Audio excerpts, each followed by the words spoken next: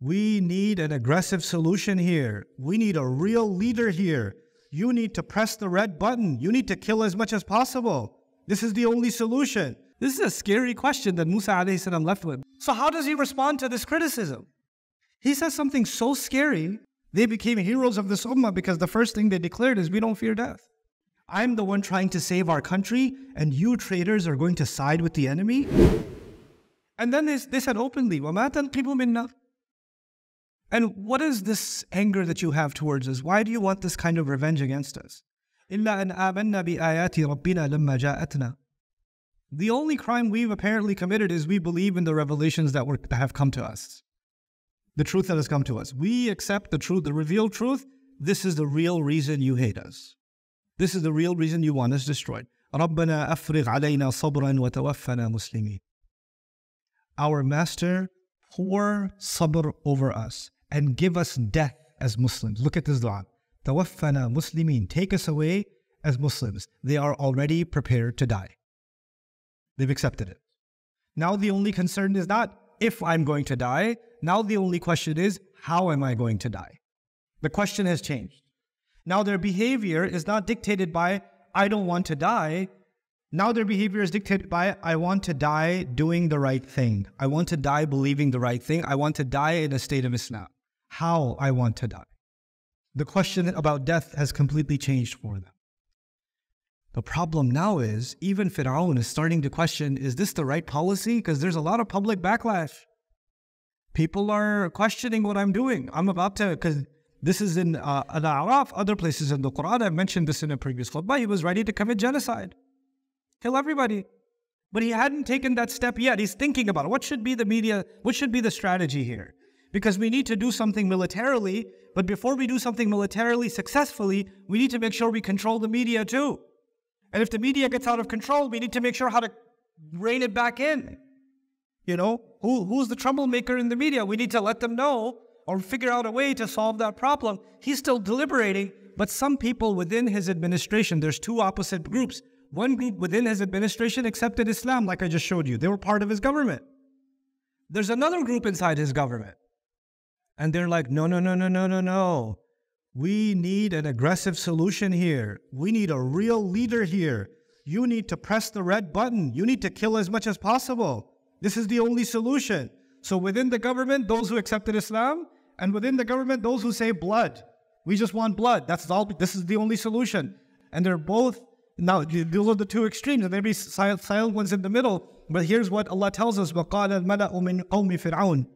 The generals, the military commanders, because military commanders, the only solution they like is a military solution, right? So what did they start telling Fir'aun? They're his advisors. They say, أَتَذَرُ مُوسَى وَقَوْمَهُ. Oh, so you're going to just leave them?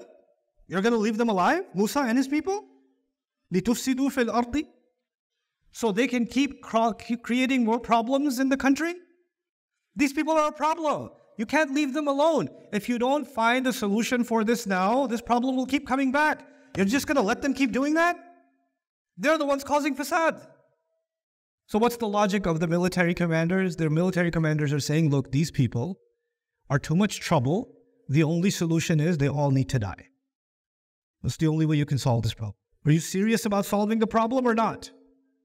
Are we going to solve this problem once and for all or no? وَيَذَرَكَ وَآلِهَتَكَ قَالَ سَنُقَتِّلُ أَبْنَاءَهُمْ وَنَسْتَحْيِي نِسَاءَهُمْ وَإِنَّ فَوْقَهُمْ قَاهِرُونَ. And they said they're leaving you and they're leaving your religion. It's interesting. They didn't talk about the religion first. They talked about him first. They're going to question you. They might undermine your power. The government officials were telling their leader, Fir'aun, listen, if you don't kill them, it's going to make you look weak. Your presidency might be in trouble. You might get in trouble in the next elections. Don't look weak. This is not a good look for you. We need a strong leader. Not to mention, they also want to leave your religion, meaning they don't follow your way. So you know what? You need to have a solution. And he says, we will slaughter their children, let their women live. I've given the previous khutbah about this. And then we are dominant over them. Now, the real reason I wanted to share this khutbah with you is what was the response of Musa alayhi salam to this overwhelming campaign. I want you to understand something. Fir'aun was one of the most dominant military powers on the planet. And the Israelites were helpless people. They didn't have a standing army. They were living in an open air prison. They were encamped. They couldn't escape. They were basically just civilians. And the Fir'aun's army could go in and do whatever they want, whenever they want, however they want. And nobody can question them. This was the situation. So in this situation, Musa alayhi salam is supposed to give a khutbah to his fellow believers that are stuck inside that prison. What is he going to tell them? How is he going to address them? What's the solution for them? He says to them, alayhi salam, Ista'inu billahi wasbiru. Seek Allah's help. Continue to have sabr. وَإِنَّ الْأَرْضَ لِلَّهِ يُورِثُهَا مَنْ يَشَاءُ. The land, the earth belongs to Allah. He gives this land an inheritance to whoever He wants. مِنْ عِبَادِهِ, from among His slaves. وَالْعَاقِبَةُ لِلْمُتَّقِينَ. And the final end, the last laugh, the end victory can only be for people who have taqwa. That's it. That's all He gives them. But you know, there are some people in the audience that have strong iman. They hear this and they say, this is enough for us. Like the magicians, إِنَّا إِلَىٰ رَبِّنَا مُنْقَلِبُونَ تَوَفَّنَا مُسْلِمِينَ. It was enough for them. Other people said, come on, we're the ones getting killed here. You're going to give us khutbah about iman? Give us a real solution. This is not a real solution. This is just, oh, you're making us feel better. How do we get rid of this problem? So the next ayah is about the people. For them, when He said to them, the earth belongs to Allah. Allah has a plan for you. You need to not lose your iman. This is the most important asset. The most important, the most valuable treasure that the believer has is not the land, is not their life. It's actually their iman. And the magicians understood this because they said, the one thing we cannot afford to lose is our iman when we're dying. They understood this. But there are others who said the following. Listen to this ayah, and I'll conclude with this ayah. قالوا أوذينا من قبل أن تأتينا ومن بعد ما جئتنا. They said, before you came, they talked to Musa, his followers, some of his followers. They said, before you came, we were being tortured. After you came, we're being tortured. What good are you? How are you a solution?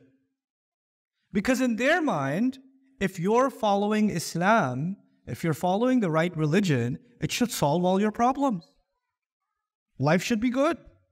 Money should become easy. Health should become easy. Safety should become easy. You should become the superpower because you believe in Allah. Once you believe in Allah, you should have everything in dunya, the best of it.